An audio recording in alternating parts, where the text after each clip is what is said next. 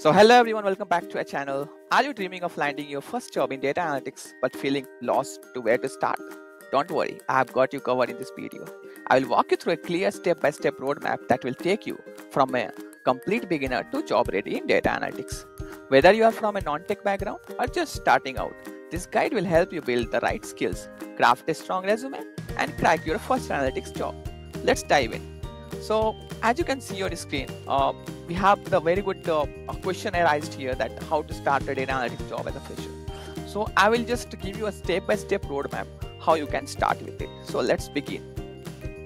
So first of all, let's understand what is data analyst. So data analysis basically means uh, taking the raw data and trying to find the insights from it. As you can see from your screen that it involves examining raw data.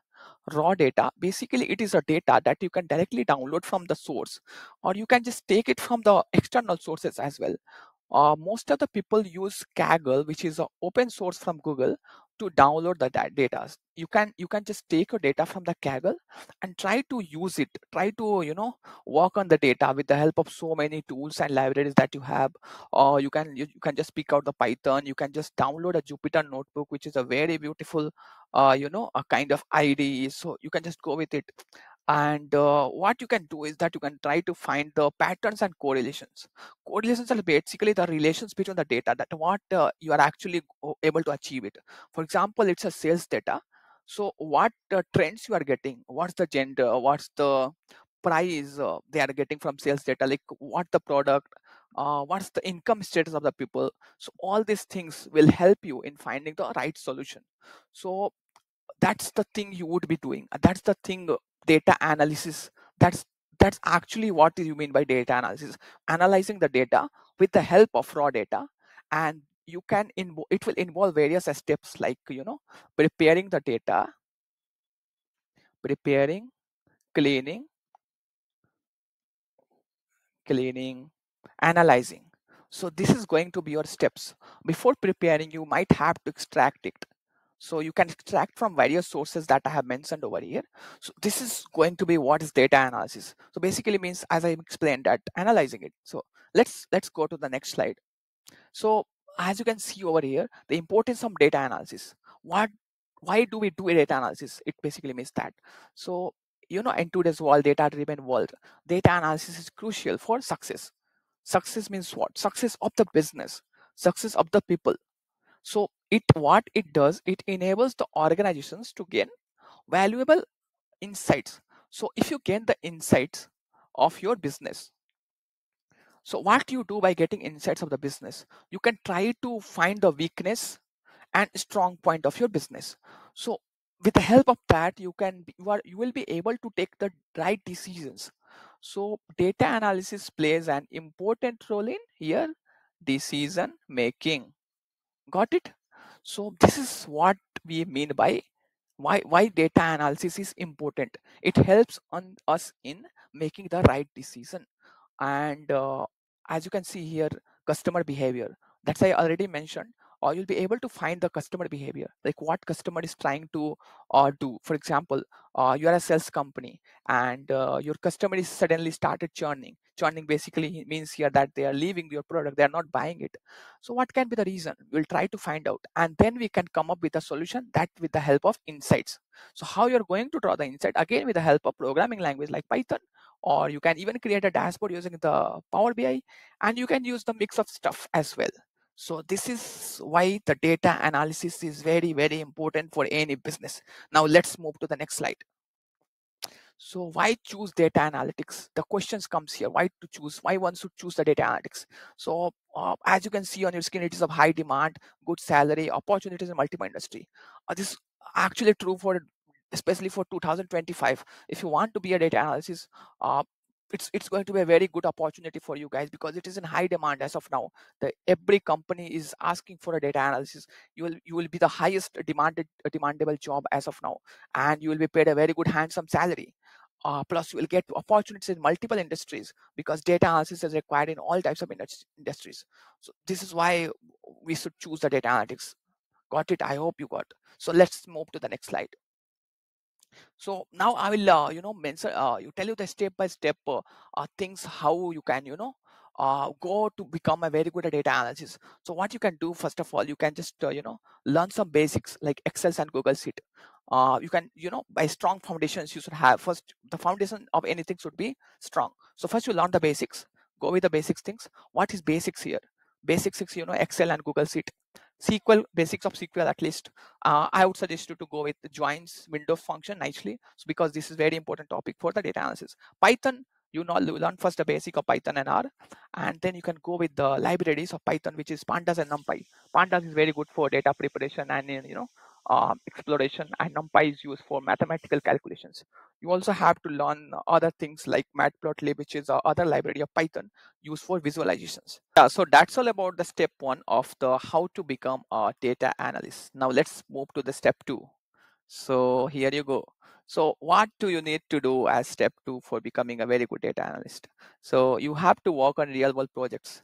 So practical projects to build experience. For example, you can apply your theoretical knowledge to gain some practical, experience. And also you can do some hands-on experience by engaging in any projects that require data collection, data cleaning, analysis, and visualization. So, and you can also utilize open datasets platforms like Kaggle that I already mentioned, that you can download the datasets from Kaggle, or you can directly, uh, work out there, because that's a very good platform. You can even work there. You can just create your own project out there. You can also collaborate with the hackathons. Like you can collaborate with your classmates or friends and participate in hackathon, because it builds a lot of experience and expertise inside you. So this is the thing you can do as step two, by working on real projects, participating in hackathons, etc. So I would write here, like, for example, there are so many hackathons, like Google used to conduct, IBM will conduct, and many other companies will conduct the hackathons. So try participating. It currently Walmart is conducting some hackathon. So try participating in the hackathons, because it will help you boost your confidence level, your practical expertise, and many other things. So that's it. And let's move to the step three, which is building a strong portfolio. So building a strong portfolio is very important part for you, is going to be very important if you want to build a career in data analysis, in data as data analyst. So you have to showcase your work. How can you showcase your work? You can, just do all these things like Excel and Google Sheets, SQL, like learn these skills like Python, R, data, BI tools, etc. You can show your experience and expertise to potential employers through, for example, you can just use, already to use, right, LinkedIn, for example. So you can make a very good LinkedIn profile. You can create a own portfolio with the help of, web development, and then you can showcase your work. You can even use the open source like GitHub to post this your websites and everything, or your ML projects. You can upload out here. It's a open source container, so this is gonna help you a lot. And you can also, create your personal blogs. So blogs are a very important part of life. I would recommend you to build your own website blog website, because it helps a lot if you do it in college days. I had the experience of meeting one of my IITian friend who told me that we should start with building a blog. So all the best you guys, and let's move to the step four. Step 4 is optional, but getting certification in the particular domain will help you a lot. And recommended certification, here it is mentioned. These two certifications you can get from Coursera side. There are a bunch of 10 to 8 courses, 8 to 10 courses. So you can just participate in these courses and you are good to go. So also, you have to stay updated in this particular field. Continuous learning and upskilling are essentials to part of the data analyst job. And entering into the, these things are going to be important. So if you have that much interest and desire to be a data analyst, I would suggest you to have these certifications. Even free learnings are welcomed. You can go through the through the YouTube as well, and you can learn a lot of skills. So all these are going to help you a lot. And let's move to the step 5. So applying for jobs and network. So what you can do, you can explore the job through the career site, or we are sending it daily. We have a WhatsApp group and channel, so you can join our WhatsApp group and channel and Telegram channel as well. So there we post daily 8 to 10 plus jobs. So you are gonna get you don't have to go anywhere to apply to any jobs. You can just scroll through our groups and you can apply from there.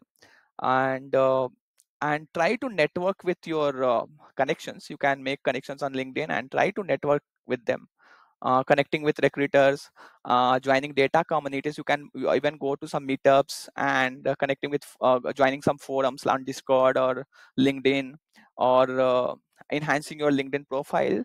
You can just keep uploading your certifications, your achievements, your participation in the hackathon. Everything you should keep updating on LinkedIn, because I have seen recruiters reaching out through LinkedIn, because I have personally experienced this as well. So I would suggest you to optimize your LinkedIn as on priority basis. And these are the jobs that you can apply for as a junior data analyst or as intern or something like that. So this is all going to be your step 5, which is very important, connecting with the potential recruiters and applying to the required jobs. So that's it. And you can leverage some resources, utilize job portals and all this. Now let's move to the next slide, which is the future of data analysis. So the future of data analysis is going to be very much great, because with the advancement of machine learning and AI, the jobs are going to get created in the coming future. So what you can do, that the keep learning and growing in the particular field. These technologies are automating complex data analysis tasks, and it leads to the more predictive and prescriptive analytics. So keep up to date yourself in these rising technologies, because it's going to help you a lot. And try to uh, gain as much knowledge and skill sets as possible in this particular skill sets. That's all about this data analytics job.